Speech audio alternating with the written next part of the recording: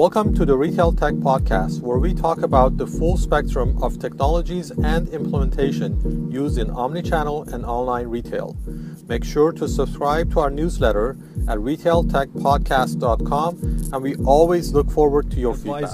To the grocery, drugstore, and convenience business. How are you today, Randy? I'm wonderful. How are you? Fantastic. Thank you so much for taking the time to talk to me. So as you mentioned to me earlier, the grocery and drugstore business is a tiny business which is only $1.4 trillion in the US. I was really interested to learn more about how you're seeing technology change the lives of the grocery store and the drugstores and things like that. So maybe you can tell me a little bit about that and then go into how SAP is actually helping. Sure. So I'd say the biggest change in the last 10 years is the consumer is showing up, whether it's an online visit or a mobile visit or walking in the front door, with more technology in their hand than ever before. They have more access to information. They have an expectation of interaction that has never existed before. So that fact is now permeating through all of the business processes at a grocer. So store operations, supply chain, merchandising, financials, HR, all those kind of back office business processes have seen that fact impact the way they think and how they react to the consumer. That's changed a lot. How is that received by the C-suite, and how are most people reacting to it or addressing it? So the reaction is really relative to the vision and strategy at the C level.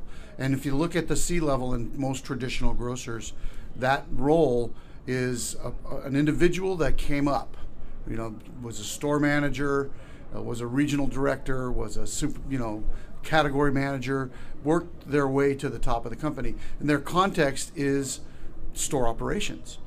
It's not technology.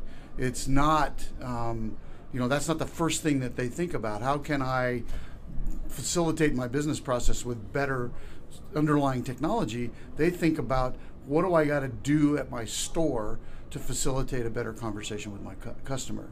And it's foreign. It's a different message. And the first reaction is not, got to go solve it with analysis. It's, honestly, I don't know what to do with it, because I don't think that way. So I think that's a very interesting and good way to put it, is that they're focused on operations, and probably historically the only connection they had to the consumer in the past was advertising. Consumer is going to come to the store, and then from there on, this is where I do things. And that model, the interaction with the consumer, is the major shift right now. Right. Well, that ad, that flyer, that whatever it was, was either an email blast, or it was a piece of paper in a newspaper, but it was never personalized at all. And so their expectation is that when the consumer finally shows up at the store, their customer service strategy is to hand that to the store manager, to the department managers, to the associates in the store. That is the way that they satisfy customers, instead of what's available to them today, which is a whole plethora of ways to interact and to constantly be in contact with the shopper, instead of waiting for them to show up at the check stand in a store. Right. So what is SAP's approach when you talk to retailers? Where do you start? It's a difficult. There's really nowhere to. We start here every time. It really depends on the context of what the customer wants to talk about. If we're SAP, so we're really good at the infrastructure. We were good at that, but we're so much more than that today. So it really is. Honestly, my job, my role, is to show up and talk about the art of the possible. What could tomorrow look like? I always like to lead with, what if 90% of your orders 10 years from now arrive digitally before the shopper hits the door of your store, right? That's when, and that's nobody argues with me when I say that, because they believe that that's a potential fact. But you probably want to pull that forward a little bit, say, and not say 9 years or 10 years from now, 3 years from now. I use 10 years so that it can be, they can more digestible. Yeah, because if I say 3 years, then like I'll forget it. Don't want to talk anymore. But the point is, it's 10. If it's 10 years, there's a roadmap, that a journey to get to that capability, to use that information to really connect with the shopper, right? But if it's a long time, but they can do it. It's feasible. But then we stop, and then we go back to, okay, what do you got to do? What's the first thing you have to do? And you have to identify the places where that digitization, right? It's a buzzword and everybody uses it, but it really means everything's in the system. Whether it's a forecast, or it's a master data element, or it's a personalized offer to a shopper, or it's analytics that help you predict what the shopper wants tomorrow. Those are all things that happen, but they can't happen in Excel, or in some piece of paper, or in a newspaper ad, or in a report somewhere on a clipboard. Exactly. You can't run a report and digest it and then take action. You have to digitize it so that you're going from analytics or insights to action, in the same process, same step, and that delivers. So tomorrow, I can make all kinds of predictions, right? But if you think about the iPhone, right, today it is way more than I expected it to be 10 years ago when it came out. 10 years ago, if I would have predicted anything in 2007, I would have shortchanged it, because it is way better than I ever imagined it to be. So you got to say that to yourself. I can imagine 10 years, but I'm coming up 5 years short, most likely. Right. But when you build that digital infrastructure and you use that becomes the mindset. Then when things change, you can change with them. It's not disruptive to change. Today, that CEO looks at his infrastructure. Well, he never looks at his infrastructure, but he says, I need this. Right. And the CIO looks at his infrastructure and goes, I can't do it. What exactly is the infrastructure, different pieces of the infrastructure that they need to be digitizing? Well, so in SAP world, we think end to end, right? Okay. We don't chunk it up when it comes to the platform. That's really the message, right? We've developed a platform that can manage all of the business processes, from customer relations and personalized offers, to store operations, to warehouse inventory, to purchasing and relationships with supplier, to managing costs, to managing retail, optimizing promotions. All of those business processes all fit on top of this, what we call the HANA platform. And that gives us real-time access to information. It gives us a platform that lets all of the processes plugged in to it to gain access to it immediately and to make decisions. So we move from reporting and transactions to insights and action built on that platform. What is HANA? HANA is an in-memory platform. So we've gone from your traditional row and columns database where there are, conjoined in sections, and to get that information out of that type of database, it takes a ton of processing. In fact, it's so much processing that you have to do is aggregation. So you add things up and look at the aggregation, not at the individual details. With HANA, it's an in-memory platform, so we no longer have rows and columns. So it's basically no SQL. Is that how you can describe it as well? Describe it that way. We don't ever aggregate. Okay. We act on the very bottom of the data, and we don't batch process. So we're instantly accessing the information and instantly transacting against it. That's really the differentiator. It's analytics and insights and transactions all in the same place. What does it take for somebody that is running their business on all these tables and relational databases to change to this platform? That's probably not as small. Is it how easy it is? We obviously, because we're moved to this, we got to be able to do that. Right. So part of the implementation strategy is to take your existing data structures and move and transform them into the columnar databases that we're using inside of HANA. That's one of the key innovations that's happening in software right now, Right. is the change of the database. Yes. The fundamental change of the database. Right. So not just another relational database. No.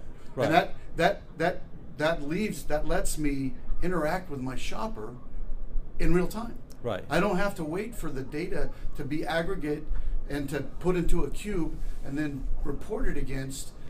I have access to the transaction instantly. So when she shows up in the store, I immediately know she's there if she's allowed, some permissions. But my associates know she's there. They can interact with her. Okay. They can, if there's an out of stock, she can send a message to the selector. Transition to HANA is a more fundamental transition for the retailer, and the abilities that it actually gives the retailer is to have immediate access Right. to the data, right? Right. That, and there's so many more things we can do. Like we've created a unified demand forecast inside of our business applications, and that's the forecast. There's not a bunch of other ones in other applications. That unified demand forecast is embedded in the database. So when I need a forecast for my replenishment, for my assortment planning, for my promotional planning, for my pricing structures and strategies, I access the same forecast. I don't go put an algorithm in every single application and then hope they kind of sort of come up with the right answer. Right. I have one answer, and I permeate the rest of the applications. Okay. That's just one example. That context is all over the place. In Right. supply chain, in store operations, in merchandising, you've got such a different view of life because you're looking at real-time transactional data instead of aggregations. One other topic that I've been covering lately, which I think is probably close to you, is the Amazon Go store. It's a very interesting development, and I think it's, I actually applaud Amazon for pushing the boundaries and the envelope. Right. Because ultimately, if we listen and we look and we learn, we can actually all become better for the consumer. Absolutely. What are your thoughts on that? So I got to say this story. I was in an executive meeting at a grocer, and when that Amazon video came out, and there were 3 individuals in that meeting that had e-com accountabilities, and all 3 of them got texts from their boss, and all 3 of them left the meeting to go for another meeting, an ad hoc, Right. called meeting, Emergency Yeah. session. So first of all, the concept is off the charts. It is spectacular. There's a few flaws that I immediately, in my experience of running a grocery store, I had never one time had a customer take a product off a shelf and put it back on the shelf where it came from. Right. They don't do that. They put it back in the meat department. Right. Or they drop it at the check stand. Right. Or they put it somewhere else. So that's got a little bit of a flaw in it. When you got 60,000 SKUs in the store, Something to work out. there's some stuff to do. Right. But regardless of that, Right. the concept that the consumer will give you permission to talk to them in real time and to transact with them in real time, it's not fantasy. It's not something IT people thought up or people like SAP to sell software. It's happening. Right. And Amazon, I like to say Amazon is a technology company that's decided to sell stuff for a living. And That's true. It's true. they are not a retailer. Right. They're a technology company. And oh, by the way, That understands retail really well. and they've learned. Right. They didn't start out knowing what to do. Right. They've tested and tested and tested and tested. Right. And it's fantastic to watch them drive the industry. I also like the way they are, we call it fear, uncertainty, and doubt. They are planting that at every turn. So these guys are, they're looking at it going, oh my gosh, how do I do that? Right. I can't do that with my mainframe applications. Right. So the recommendation that you would give somebody that's really starting to look at doing something that's going to last more than 2, 3, 4, 5 years is to really look at the core level of how they handle data with the database. At that level is, you think, where they need to start? That's the infrastructure start, but you also have to make money in the process, right? You cannot just do database transitions, right? Because that sets the foundation, but there's no money to be had there until you get to the next wave. So you've got to also do kind of joint projects that deliver business value. So you start with getting the infrastructure correct and maybe tackling master data, but you also maybe you improve your web access. And you can't. A lot of companies are outsourcing things today. They're solving the problem by buying a one-off, right? I'm going to give my e-com to somebody else, right? But that's not the solve, because that's not long-term. Sooner or later, you're going to want that back in, because you want, at the end of the day, you want a commerce strategy, not an e-commerce strategy. You want to completely connect your category manager and your vendor to the e-commerce strategy, because that's where the velocity comes from that the vendor's looking for. So you got to connect them. And if you disjoint it that way, if you have an e-commerce solution and a back office or bricks and mortar solution, you're never going to put them together. Well, this is fascinating. Pleasure speaking with you. Thank you so much for your time. Thank you very much. I enjoyed it. Thank you.